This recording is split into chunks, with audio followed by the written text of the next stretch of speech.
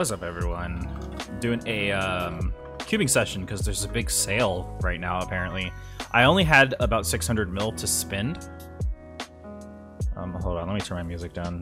I only had about 600 mil to spend, unfortunately, but I do have things I can upgrade. I mean, I could always upgrade my emblem, but I'm gonna put these towards getting everything kind of on the same tier at first. First of all is going to be the Connor ring, because that being rare is not very good. So let's see if we can get this tiered up a little bit. All right, not bad. Oh, 3 lines of decks. Come on, dude. That would have been so nice.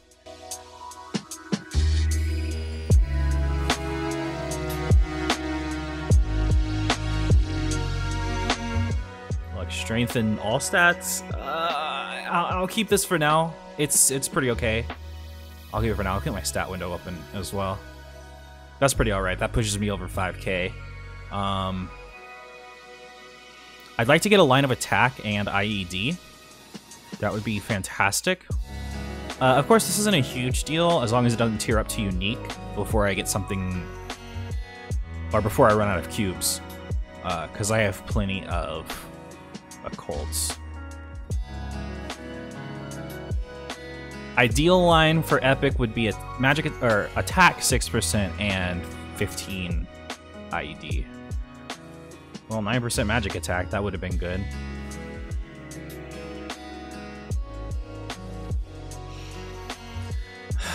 Yeah, if you look, that's almost 20,000 more damage. That is 20,000 more damage just from 6% attack, so fuck it. We'll just roll with that. I am gonna throw a lot of these cubes on here, try to get maybe 2 lines of attack if possible. That'd be awesome, but you know, my cube luck right now ain't amazing. So I'm not really counting on it.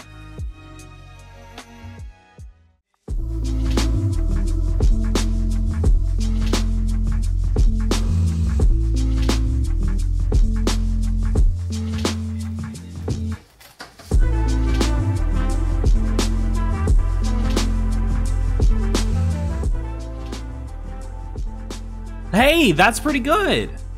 Okay, I'm happy with that. The crit rate's not a huge deal because I have sharp eyes, but that's the those are the lines I wanted, and that's not bad. That's 87% IED. Not super high, but it's gonna be good for the time being. There's really not much else I can cube at this point. Right now I'm at this stage where I'm just trying to get all of my gear to 6% strength. Epic, so you know, I really could throw some cubes on this frozen cape and try to get 3%, because as much as I don't think I'll be using this cape very much, the 3% strength would be better than, you know, literally nothing.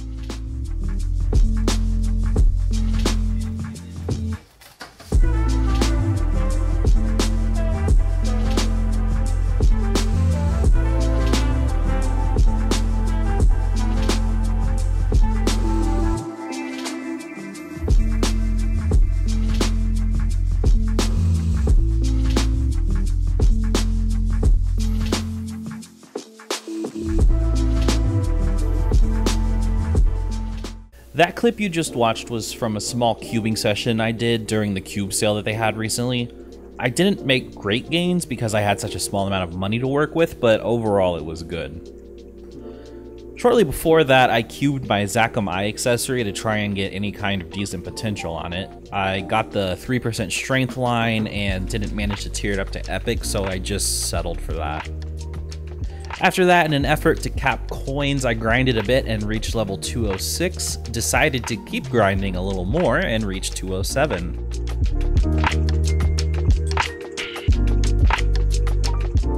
Reset had occurred at this point, so I did my RA runs and received another advanced potential scroll.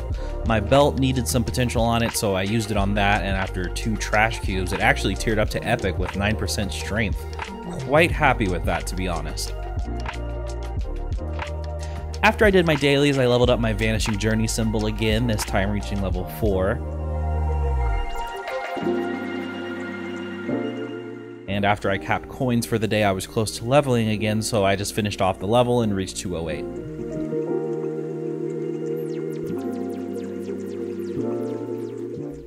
At this point, I was getting tired of my etc. inventory filling up so quickly, and I realized I hadn't worked on professions at all so far, so I went ahead and started leveling up alchemy using a bunch of materials I had on other characters. One thing you'll notice at the earlier levels is that I'm crafting items that don't have a 100% success rate. The reason for this is, since the amount of mastery you need to level up at lower levels is so low, it only takes a few successes to level up, so for me it wasn't worth gathering low-level materials just to level up a couple times when I have so many higher-level materials available to me on other characters.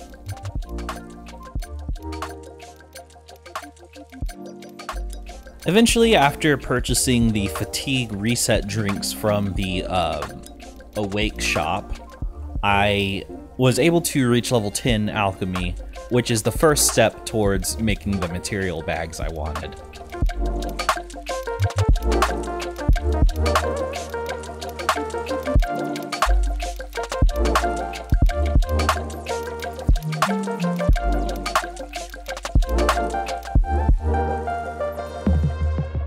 Weekly reset occurred, and I purchased 3 epic potential scrolls from the Legion shop, and they all failed.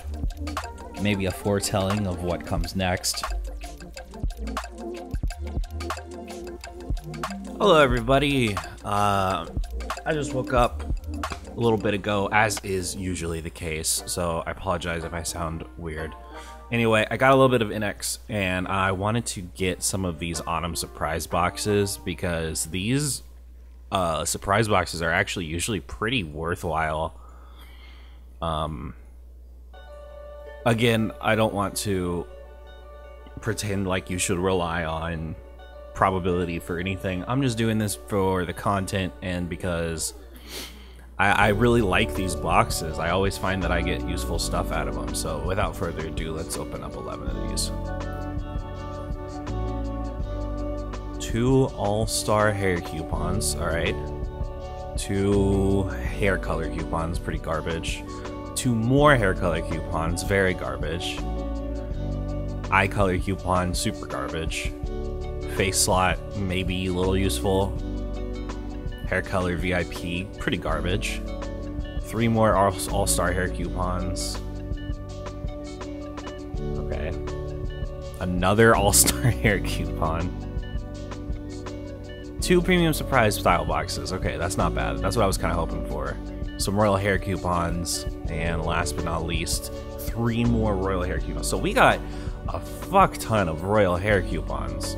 Oh, also, I just want to point out, because I'm a male character, I can't wear this fucking awesome dress that I got, which makes me so mad.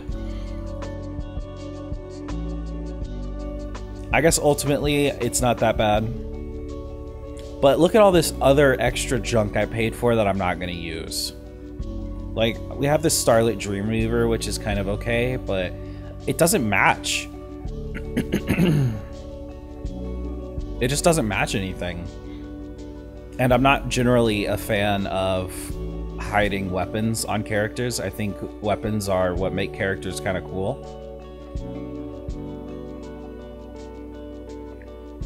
And of course this Fafnir weapon kind of covers like my whole body, but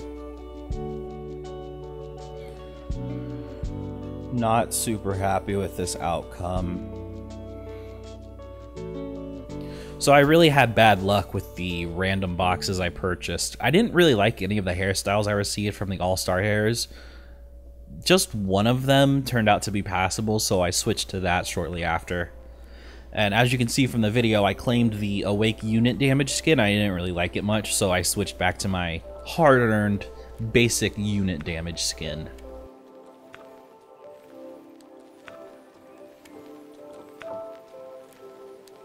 After that, I was feeling the itch to grind and cap coins some more, so I reached level 209 and claimed the event level up potion that brought me straight to level 210 immediately after that.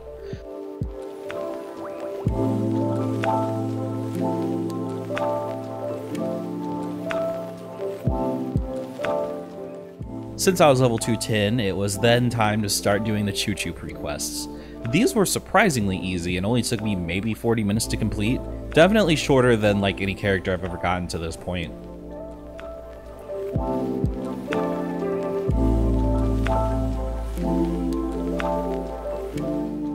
I leveled up my alchemy some more and was close to being able to craft the material bags I wanted, so I searched around popular training maps trying to find gold flowers I could yoink from people for the materials I needed to craft them. I received enough eventually and managed to craft a 10-slot herb bag and a 10-slot mineral bag and organized everything into them.